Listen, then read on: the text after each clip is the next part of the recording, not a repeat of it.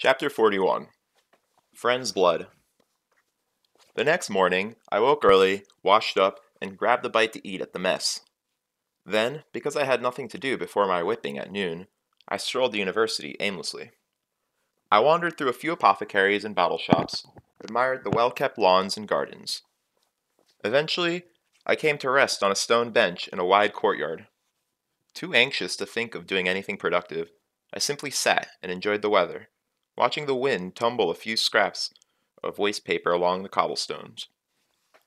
It wasn't too long before Willem strolled over and sat himself next to me without an invitation.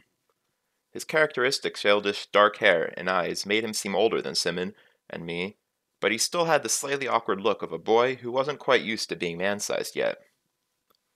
"Nervous?" he asked with the harsh burr of a Siaru accent. "Trying not to think about it, actually," I said. Willem grunted. We were both quiet for a minute while we watched the students pass. A few of them paused in their conversations to point at me. I quickly grew tired of their attention. "Are you doing anything right now?" "Sitting," he said simply.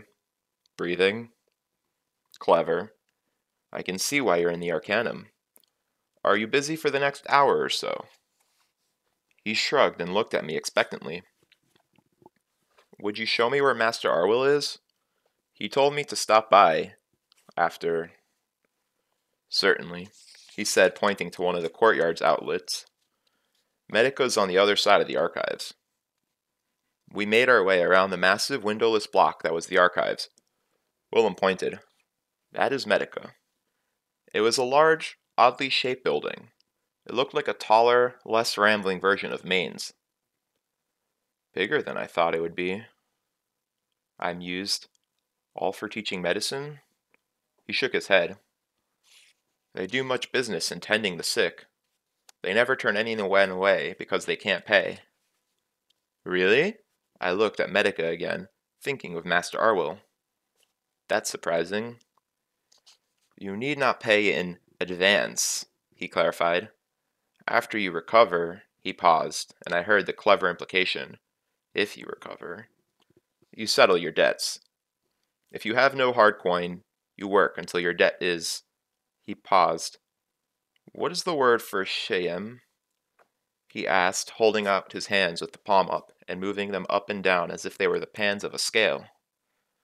"Wade?" I suggested. He shook his head. "No, Shayem." He stressed the word and brought his hands even with each other. "Oh," I mimicked the gesture. "Balanced." He nodded. "You work until your debt is balanced with the Medica. Few leave without settling their debts." I gave a grim chuckle. "Not that surprising. What's the point of running away from an Arcanist who has a couple drops of your blood?" We eventually came to another courtyard. In the center of it was a penitent pole with a stone bench underneath it. I didn't need to guess who was going to be tied to it in an hour or so. There were about 100 students milling around, giving things an oddly festive air. "It's not usually this big," Willem said apologetically, "but a few masters canceled classes." "Hem, I'm guessing, and Brandur." Willem nodded. "Hem hauls grudges." He paused to give emphasis to his understatement. "He'll be there with his whole coterie." He pronounced the last word slowly. "Is that the right word? Coterie?" I nodded, and Willem looked vaguely self-satisfied. Then he frowned. "That makes me remember something strange in your language. People are always asking me about the road to Tinue. Endlessly, they say, 'How is the road to Tinue? What does it mean?'" I smiled. "It's an idiomatic piece of the language. That means—" "I know what an idiom is," Willem interrupted. "What does this one mean?" "Oh," I said, slightly embarrassed. "It's just a greeting. It's kind of like asking, 'How was your day?' or 'How is everything going?'" "That is also an idiom," Willem grumbled. "Your language is thick with nonsense. I wonder how any of you understand each other. How is everything going? Going where?" He shook his head. continue, apparently. I grinned at him. Tuan volgen okethama, I said, using one of my favorite CRO idioms. It meant, don't let it make you crazy, but it translated literally as, don't put a spoon in your eye over it. We turned away from the courtyard and walked around the university aimlessly for a while. Willem pointed out a few more notable buildings, including several good taverns, the Alchemy Complex, the Sale Dish Laundry, and both the sanctioned and unsanctioned brothels. We strolled past the featureless stone walls of the archives, past a cooper, a bookbinder, an apothecary. A thought occurred to me. Do you know much herb lore?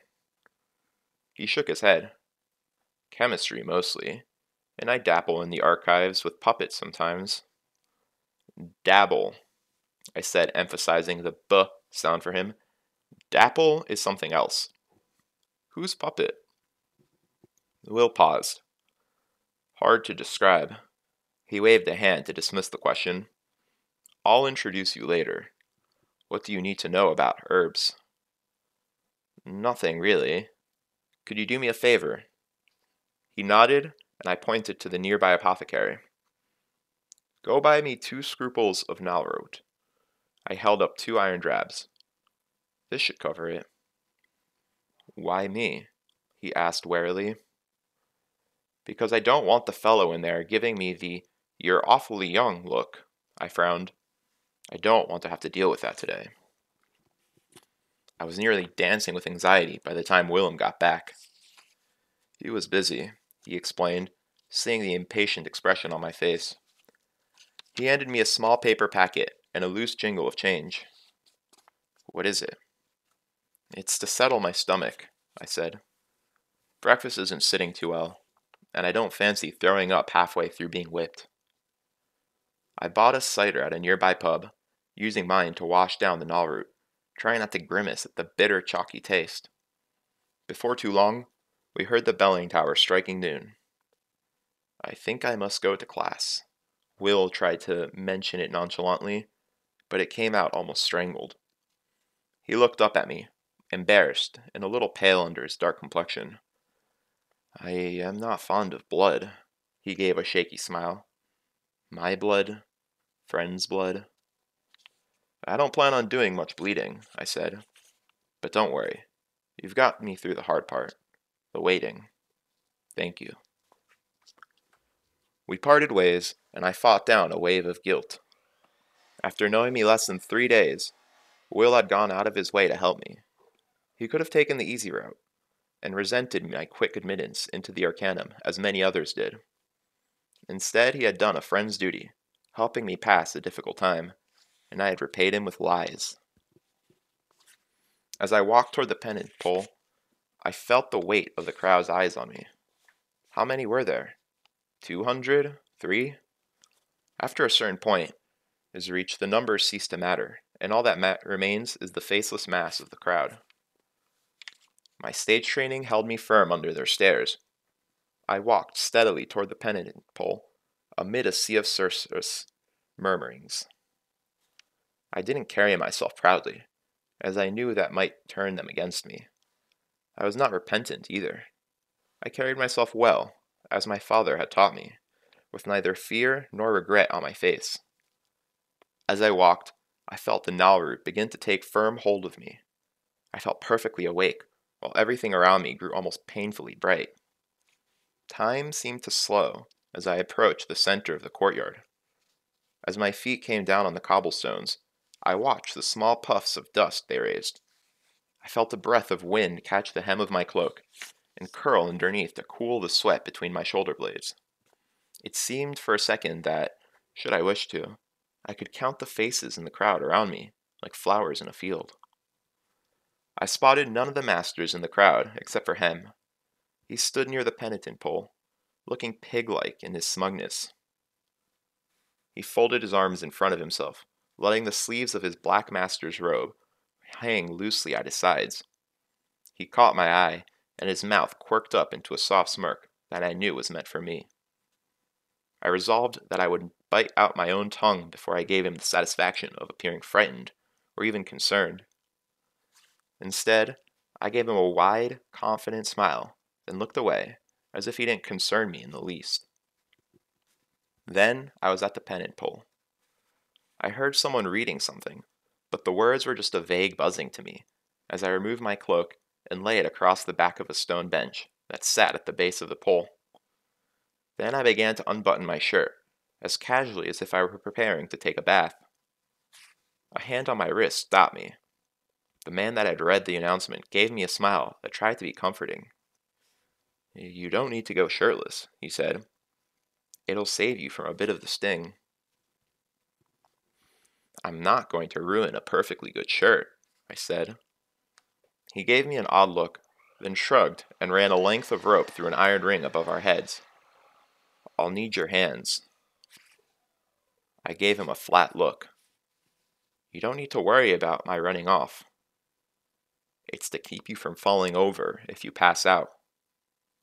I gave him a hard look. "If I pass out, you may do whatever you wish," I said firmly. "Until then, I will not be tied." Something in my voice gave him pause. He didn't offer me any argument as I climbed onto the stone bench beneath the pole and stretched to reach the iron ring. I gripped it firmly with both hands. Smooth and cool, I found it oddly comforting. I focused on it as I lowered myself into the heart of stone. I heard people moving away from the base of the pole. Then the crowd quieted, and there was no sound but the soft hiss and crack of the whip being loosened behind me. I was relieved I was to be whipped with a single-headed whip. In Tarbine, I had seen the terrible bloody hash a six tail can make of a man's back. There was a sudden hush. Then, before I could brace myself, there came a sharper crack than the ones before. I felt the line of dim red fire trace down my back. I gritted my teeth, but it wasn't as bad as I'd thought it would be. Even with the precautions I had taken, I expected a sharper, fiercer pain. Then the second lash came. Its crack was louder, and I heard it through my body rather than with my ears. I felt an odd looseness across my back. I held my breath, knowing I was torn and bleeding. Everything went red for a moment, and I leaned against the rough, tarred wood of the pennant pole. The third lash came before I was ready for it. It licked up to my left shoulder, then tore nearly all the way down to my left hip. I grit my teeth, refusing to make a sound. I kept my eyes open and watched the world grow black around the edges for a moment, before snapping back into sharp, bright focus. Then, ignoring the burning across my back, I set my feet on the bench and loosened my clenched fingers from the iron ring. A young man jumped forward as if he expected to have to catch me. I gave him a scathing look, and he backed away. I gathered my shirt and cloak, laid them carefully over one arm, and left the courtyard, ignoring the silent crowd around me.